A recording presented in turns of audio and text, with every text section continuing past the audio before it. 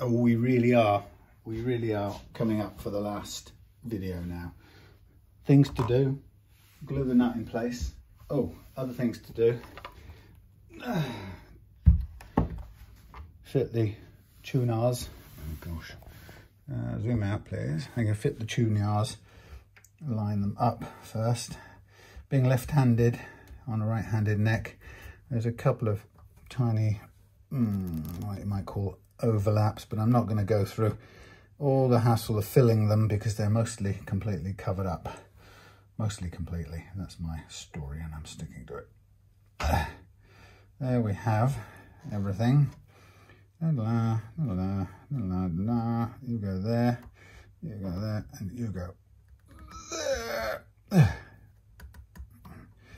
think that is everything lined up. Got strap buttons ready to go.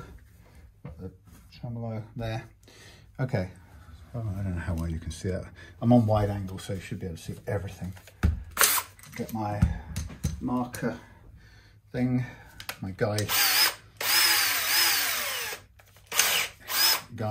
drill bit. So here we are for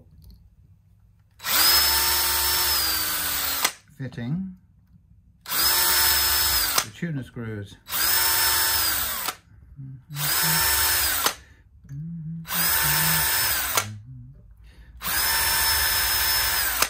So what I'm going to do is, thank you, basically I'm going to enlarge everything a tiny bit.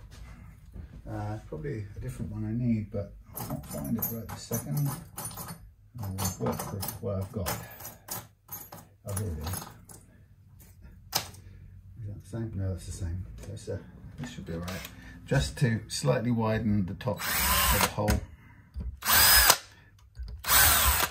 so we don't have to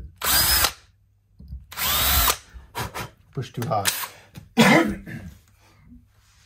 And then thence, from thence, I've lost it now. There it is.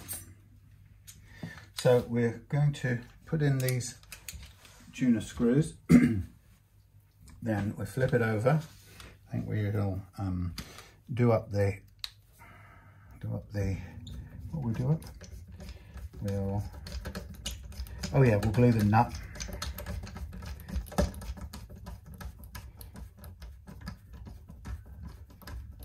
That's good. It's a good fit. I'll tighten these on the other side as well. We'll do the nut, glue the nut in place because it's perfectly fitted from yesterday, as you remember. Then we will look at everything again from 2 different angles, or 3, and then we'll think, is this truly, really the time to put strings on? And of course, if it is the time to put strings on, then it's the point also at which we'll discover whether or not, you go there please, discover whether or not the wiring is worked as intended. So as far as I know now, everything works, but until you put strings on, you can't really tell. So as long as it appears to work in the order that you've chosen, that is good. But it's only once you've fitted the strings that you really know, because you actually hear it more as an instrument rather than tapping a pickup with a blade. So that's always the scary final bit. Oh, and I've also got to put the strap buttons on here, so that should be fun. Now, the strap buttons seem to me logically there and there. I don't see any reason why not. There's no real other way to do it on this. It might be a neck fitting if it was a through neck, but it isn't with a bolt on. So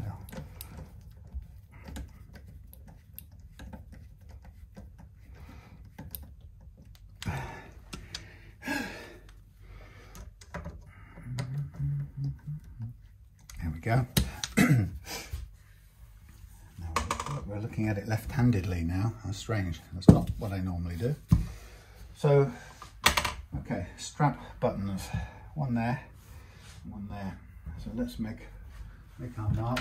I've chosen some some strap buttons, so that's fine.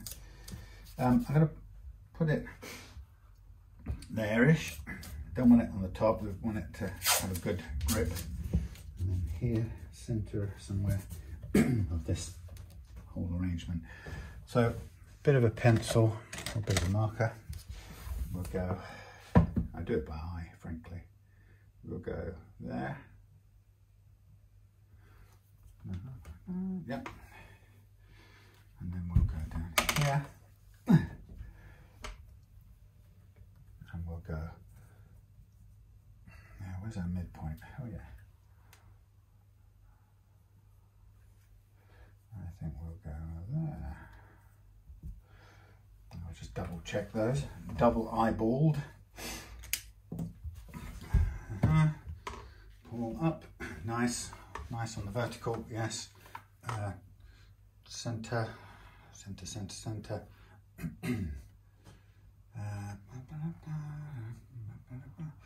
Yeah, that's about right. It's about right. Perhaps a fraction taller, higher. Right, so now that's that. I'm now going to drill pilot holes for these screws. They're going to be quite tight, but we want them fairly tight. So first one, oops, going to go in there, like so. Upside down, top, back, good.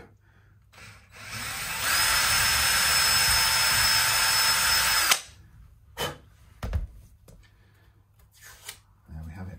Nice.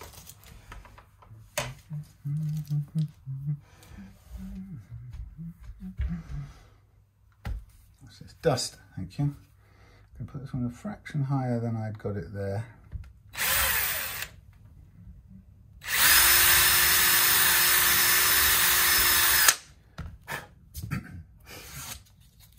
Lovely. Now I've chosen some black, I've made me some spare leftover black felt. I'm all out of black felt except this bit was spare, and it's got like a little central stub in it. That one has anyway. Okay, so there's my fairly bog standard style what's it? I mean, why what's it? I mean fairly bog standard strap buttons, screws. Actually, no, strap button is the word I'm looking for. These are standard strap buttons.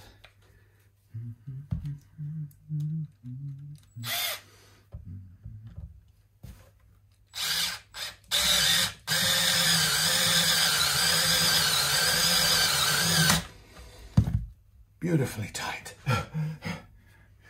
And here, sorry, not very glamorous, I'm afraid. Come on, punch out the middle bit. We don't want the middle bit in here. It's not coming out, so I'm going to have to go through it.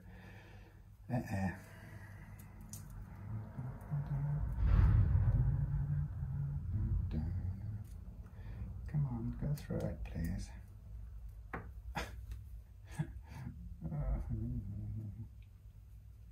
Difficult to do when it doesn't want to go through.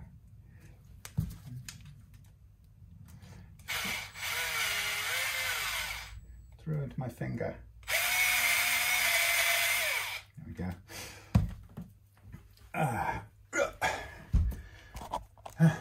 We're still running, or did I accidentally switch off? No, there we are.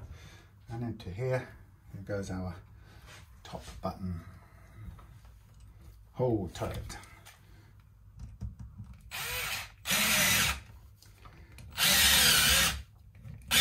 Oh, hellfire. What's happening here? Are you bending? Wait a minute. Did you just bend? I think you blasted well did. Let's get a shot of that. No. Didn't bend. I pushed it sideways. Okay, my mistake. Panic. Let's go again. Freaked myself out. In you go.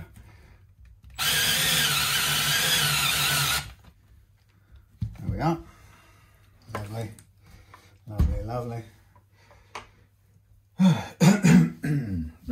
So next thing on the list, we've got our repositioned pickups. We've got our thingy there, the thing being the bridge. We've got our spring, we've got our vibramate. We've used up, oh, there's a little detail here. Forgot this bit. It's a truss rod cover. That's cool. Probably spare bits out. Truss rod cover and a small screw. Where did they go? 3 small screws, okay. They look like standard, yeah, they are standard screws. Tuner type screws. These are leftovers now, since I've used my own ones. Most of this. That can go in the bin. That's spare. Okay, so here we have, yeah, I suppose it will do. It's not the best looking thing in the whole world. All right, I think the time now has come to put the nut on the end. And this, now having known how beautifully fitted this is, should be able to just place this straight there and hold it down and glue it down and not worry. That's the plan. So I've also cut it to length. Oh, what I probably didn't do was just round off the edges. I'll just do that now. Just take off the sharpness. We don't need it to be hurting us at all.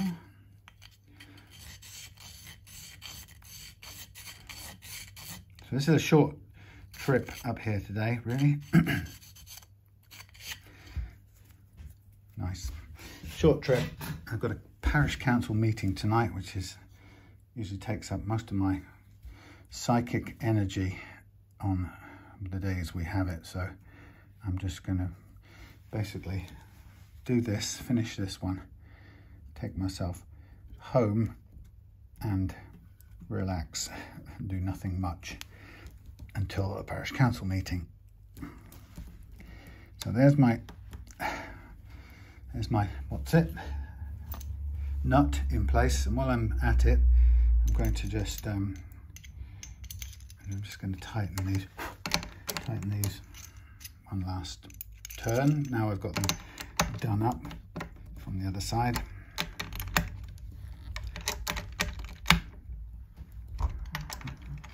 This is obviously I'm tightening them up onto a couple of coats of reasonably recent clear satin nitro, so they might make a mark in it probably.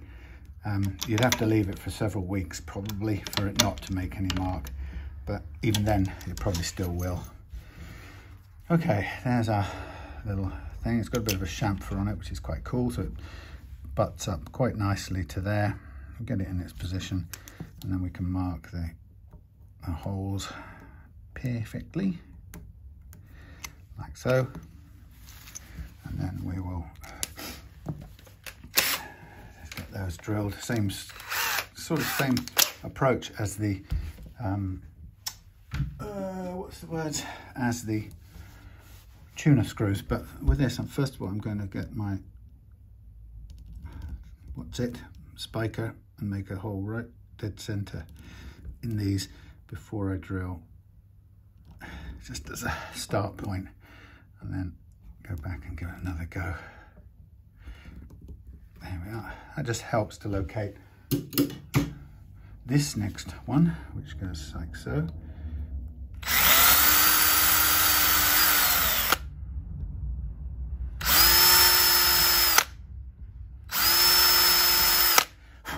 And then we'll just do a little bit of over drilling to help these go in.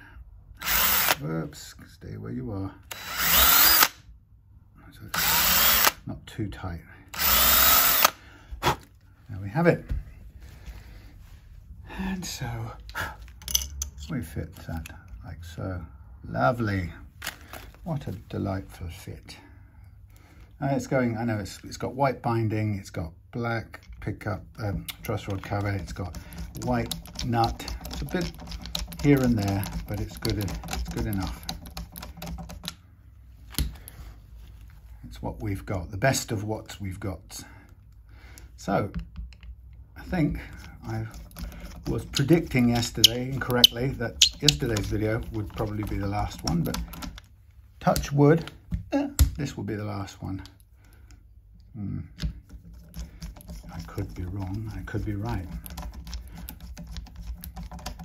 And it was interesting after doing yesterday's, it occurred to me that since I had all the video and timings of how long everything took, it would be a smart move to calculate whether my, whether my sort of pricing of stuff like this was in any way realistic, or whether I was, shooting myself in the foot with my pricing. Because it's a difficult one. Everybody who does something personal that they care about and something bespoke, I've never met people who haven't had some sort of trouble, with pricing and feeling okay about whatever, charging.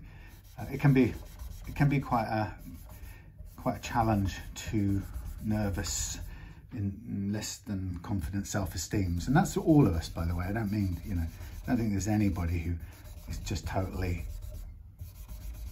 gung-ho, and there might be some people who've got experience of charging anything they like and getting the price paid because they're so damn famous that their customers will pay it. But most people who do stuff that they care about in a craft sort of way, hand-makey sort of way, care about its quality and about how customers feel about it. And very often the people I've met like this are less than confident sometimes about the way they price things, and it's a challenge. So I thought it would be good discipline to cold-nosed, hard-nosedly add up what time I'd spent. And normally I don't keep a good enough record, I just have a sort of sense of it. But this time, of course, I put a series of videos up, and I was therefore in a much better position to account for how much time I'd spent on this, and also to factor in a couple of the stages that I hadn't showed that had also, taken time. So I did that, and the interesting bit is, I suppose, that at some point you kind of have to take a stand on your hourly rate, if you like. And lots of people will have those arguments where they say, well, you don't do things by hourly rate, it isn't how it works. But in some ways it is still, because you have to know what you're prepared to, what you can afford to do. So here's my Vibromate attachment. This is how I think it's going to work. It's quite challenging. Is this how it's going to work? That's going to come down over there, under there. That's about the only way it will work. You're supposed to see the Vibromate thing. You've got to see it. The only other way it would work is to come at it that way, which comes over the top like that, which is no good. So it's got to be this way around. Anyway, yeah, so that was the challenge, really, to kind of put a reasonable, tally up the hours, be realistic about it, and then put a reasonable price onto it that makes sense for myself. Now, by the way, here are some elixirs, and I'm hoping to goodness these turn out to be genuine elixirs, and they've got some rust on the clear bit. So sometimes I've had some bad things with some of these, but we shall see. Now I'm going to trust this is the right way. I can't quite remember, but this seems to work pretty well. So I'm just going to prop this up for a minute so it doesn't go anywhere, and I can get my first string. Oh, I suppose I better line them all up. Yeah, so anyway, that was an interesting process. So I have my idea of my sort of hourly rate. Now, of course, this isn't set in stone because my hourly rate changes depending on what other kinds of payoffs I'm getting from something. So, I might say my hourly rate as a skilled craftsman is, let's call it 30 quid an hour. Right? Now, you could debate whether I'm a skilled craftsman or not, not, but let's say I call myself that. It's a fair, it might be a fair thing. It's about a fifth of what a lawyer charges. Anyway, so if I call myself a skilled craftsman and I put a nominal 30 quid an hour, if you want to have my time to do something dedicated strictly to you. But like I say, that isn't set in stone, because if I'm getting another kind of benefit out of it, then I'll obviously, the 30 quid an hour doesn't matter so much. I'll do it for less, and I'll accrue some other sort of benefit from doing the thing. So anyway, so based on that, I then worked out what I had charged and so on, and where it ended up. And it turned out that at that sort of quote unquote hourly rate, I was about 100 quid underpriced for this. And obviously then what it was clear about this was that whoops, wrong string. The underpricing was probably actually not underpriced, had all the parts of this kit being decent and not required remedial actions. But as you've seen, a lot of this required remedial work. So as a consequence, I ended up kind of putting in, let's say 100 quids more, 3 to 4 more hours on this than it should by rights have taken. And most if not all of that time was probably related to fixing the things that were wrong with this kit. As you've seen, quite a number of things that needed taken care of. So actually that tells me that the calculation wasn't that far off, my estimation wasn't far off. And then I think the thing you kind of then think of is, well, you know, in this case, I'm not saying this to, you know, put pressure on Andrew about the cost of this. You know, I set my cost, and if I didn't really get it right, or if I failed, with my experience, if I failed to anticipate correcting bad quality issues that you get with kits, then that's kind of probably more my fault than anyone else's. Because you sort of, with my experience, I should probably recognize that kits will come with those types of problems. Anyhow, that said, so yeah, good thing to do. It allows me to come to the end of it feeling like, actually, we did try to have a conversation. I said to Andrew, I would be asking the kit maker for a concession or a discount based on the fact that, as it was, because of the position of the bridge, the posts being 3 millimeters too close together, this was unmakeable for an average worker, you know, an average customer. So I thought that would I keep doing the wrong one. That was fair to ask for some discount concession. And I said to Andrew, you know, you can tell them it's at least a couple more hours of my time, you know, that's factored into it. And actually, of course, it's more than that, bearing in mind that we found more problems to deal with since. But anyhow, so if Andrew gets any concession given by the company, then he can give it, pay me the difference. If not, we'll leave it as it is. And generally speaking, I'm fairly comfortable that this has not been, wasn't a mile off what I estimated in the first place. So that's kind of good to know that the sort of estimation was okay. But it does bring up that whole interesting thing about how you do budget for something. And I had Alex come up yesterday to discuss a project for a family member, which I won't go into detail, and in that discussion, one of the things that came up is that in the world of making guitars, let's have a look, how are we doing? Well, I've got a bit of room both ways, like it. Yeah, so in the discussion, what came up was the fact that, first of all, a custom guitar built by someone like me will never be, that doesn't look perfect on there, but it is actually sitting well. It's just the end of the slot that's got a little bit of a wibble in it, but I'm not unhappy about where it's sitting. It's good. Yeah, so we discussed the fact that custom built guitars can never be anywhere close to the low price of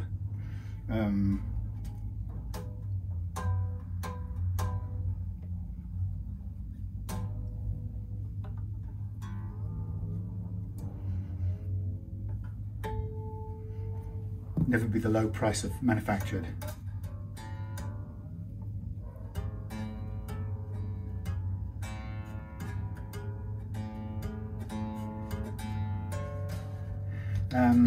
Sorry, concentrating. We'll get there in a minute. Go the right way, fool. Can never be the same price as a mass-produced guitar. So that's the first thing.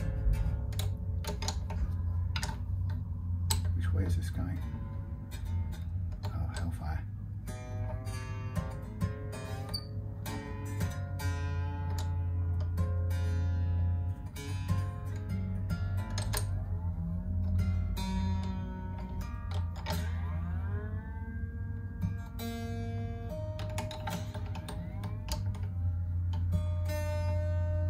Yeah, it can never be the same price as a mass-produced guitar.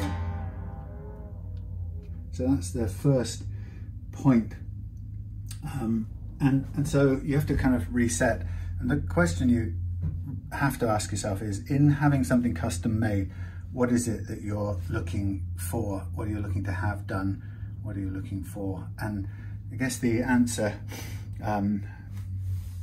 really has to come down to some sort of value added, which is either some aspect of customization that you can't get any other way, or you can't get with a commercial product, or some sort of involvement perhaps of the customer in the build process that you can't get. And that comes again down to a mixture of choice, personalization, customization.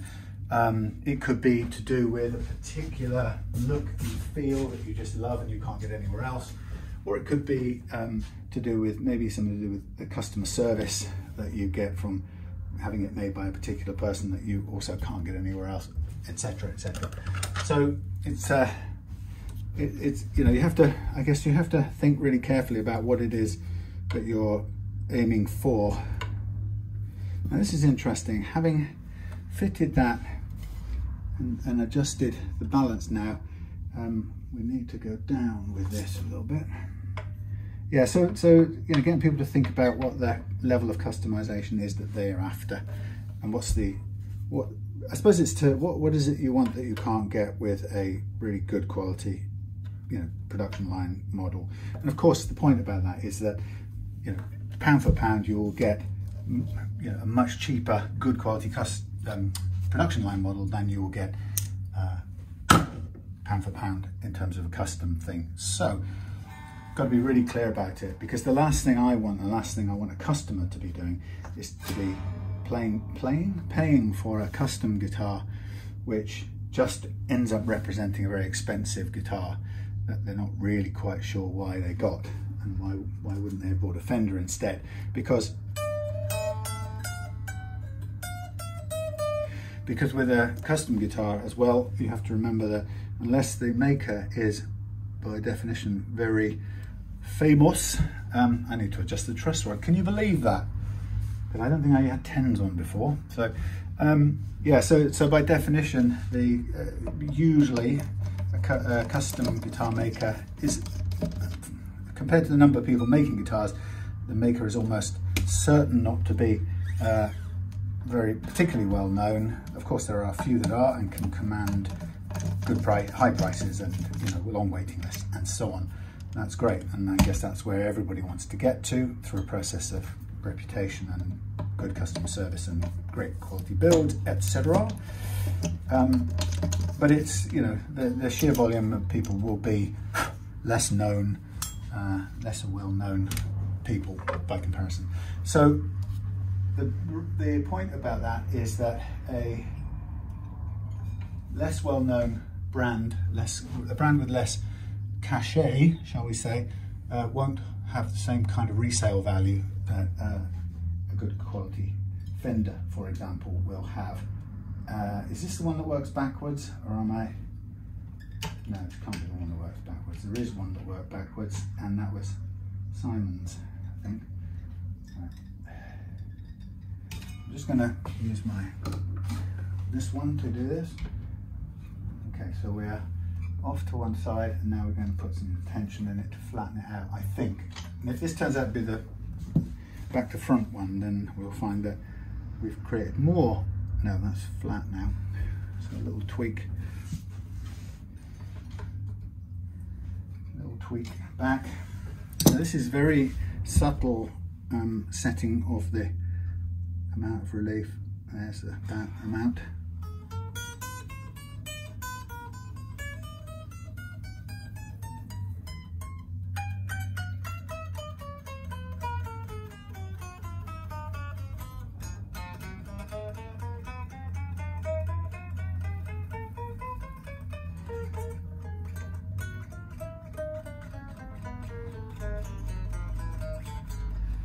Oops, go back in your slot. Thank you, and you.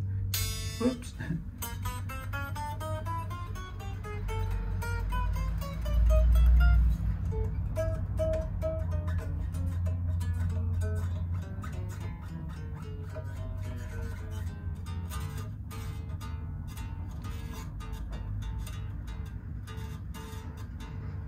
What's happening to the, check the relief on that side.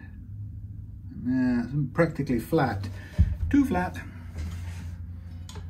Slack off a bit. Now we're into sort of slack in between the tides mode. So that's probably where it's going to end up. Yeah, little gap there. A little bit of buzz there, and that's because we're now too low. So the kind of amounts here are tiny, as you probably guess. We need 1.5 clear on this base side.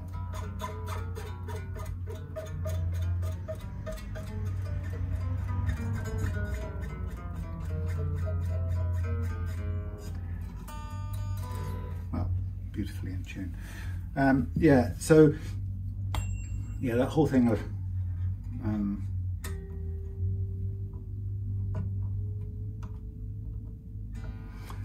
buying from a custom maker.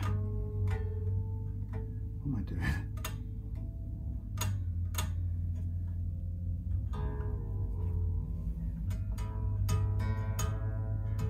I'll finish the sentence in a minute.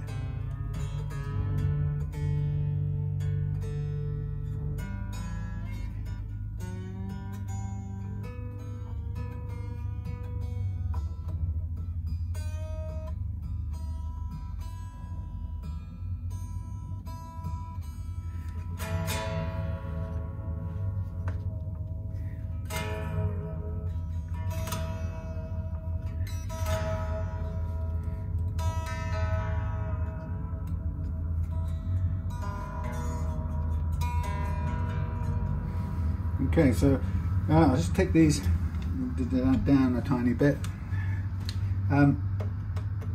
Yeah, so I guess the whole thing about having a custom built is, I guess as a builder, you have to work very hard to help your customer be really clear about what it is that they're paying for, because you don't, of all the things, you don't want some sort of unpleasant surprise where they're they get to the end and they ask themselves, why didn't they, let's say that you have a price tag of 2,000 quid for a completely bespoke build, let's say, right, £2,000 tops, and then you could sort of look at what they could get for 2,000 quid, and then you don't want them it's not happy for them or you to be in a position where there's any question at the end of it, like, oh, why didn't I spend £2,000 on a Rickenbacker or a Gibson,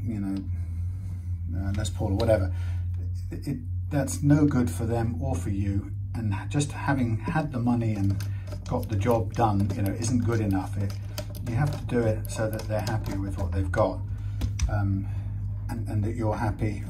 So it's got to be satisfying for both parties. You have to be, you owe it to yourself not to kick off at a rate that is giving it away, so that you maybe, like a lot of builders do, you just about cover your materials costs barely, and then realistically you don't actually make anything on the labor that you put into making it. And while some people do that, and I've been guilty of a bit of that, and we've all probably been guilty of a bit of that when we start out gaining experience and stuff,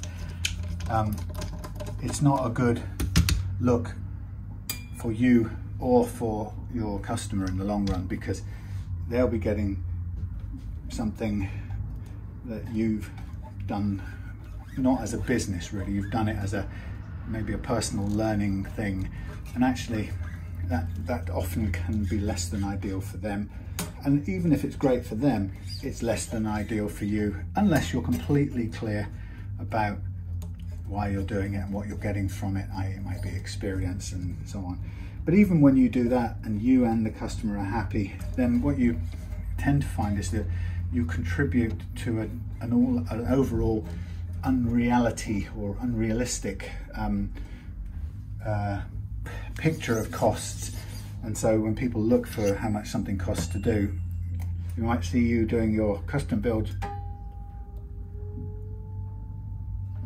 for 550 quid.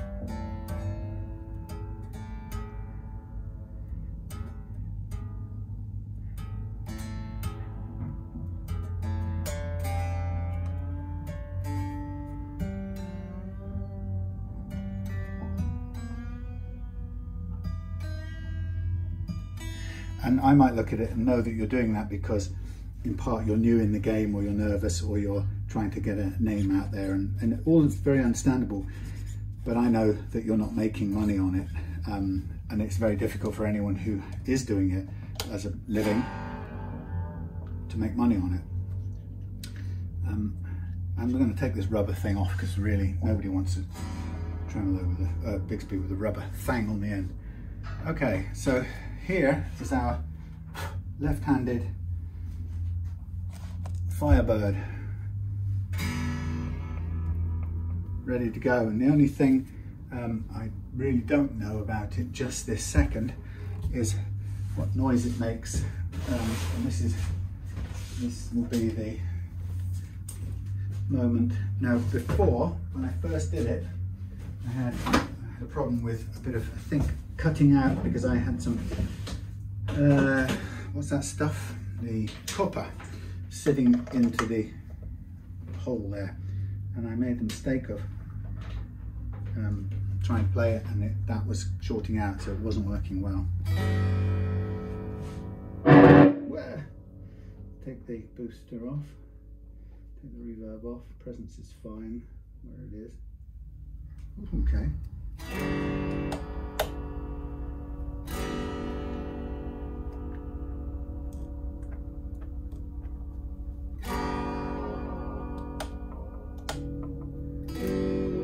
So the neck's got quite a bit of power to it compared to what the bridge sounds like. And then we've got a bridge. That's good. That's the change of whatever that thing is. Series parallel.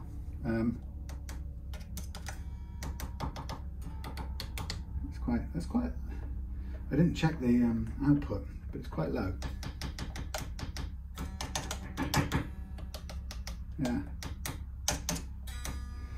So I might need to take the neck down a little bit in comparison. I didn't see what the settings were. And maybe we come up a little bit with the bridge. I didn't check the specs of this. What am I doing? What am I doing? I want to leave this bit alone, and I want to do that bit.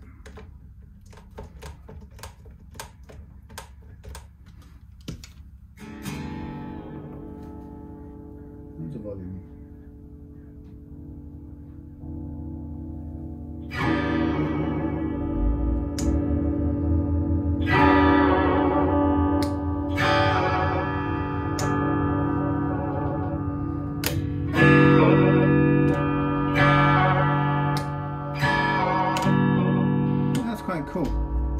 So the series parallel gets louder on the out.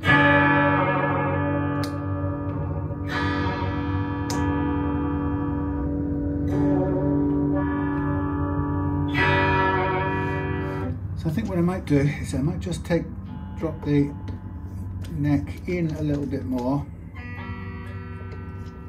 just as a balance. And we'll stop it there.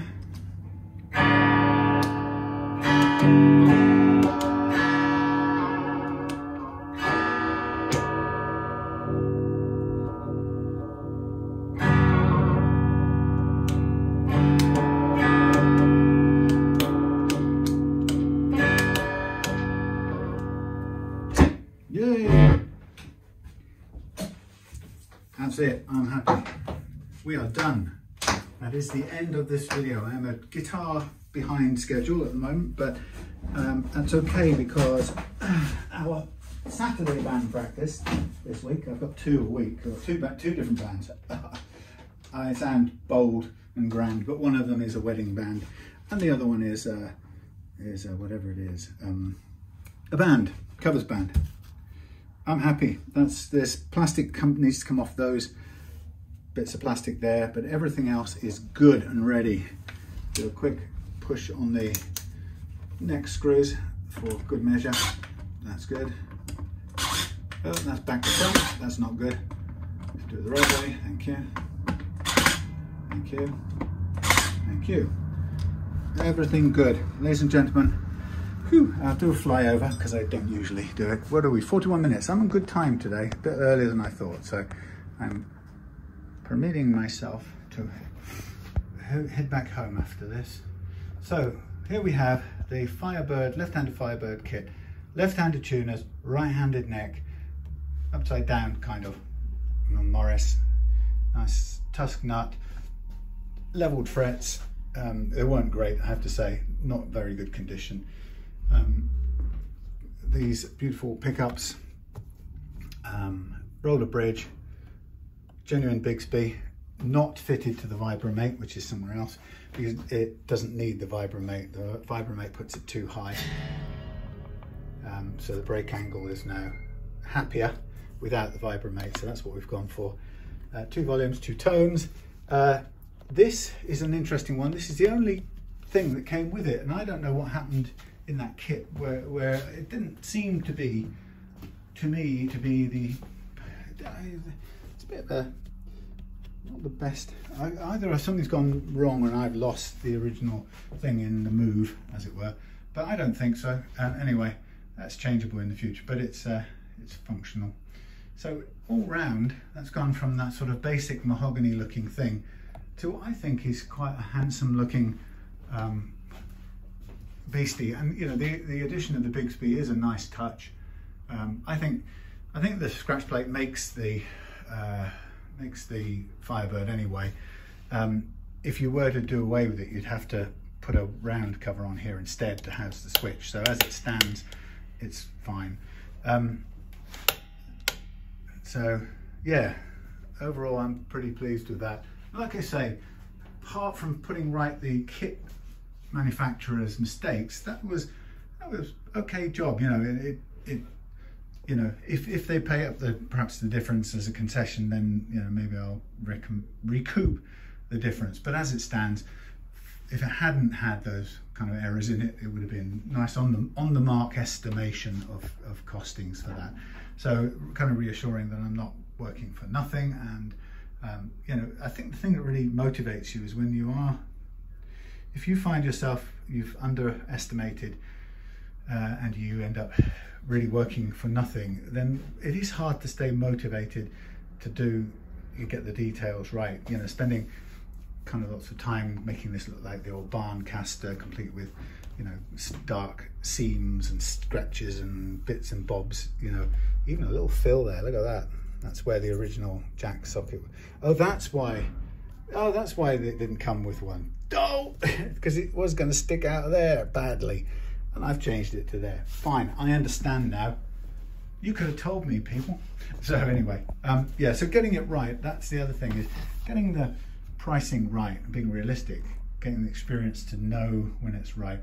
keeps you motivated because you don't end up in that sort of, oh God, I'm working forever on this and it's not paying me anything. So that's one of the really important reasons to get it right, so that you stay, it's a fair deal to you and you stay connected and motivated to get it right for the customer.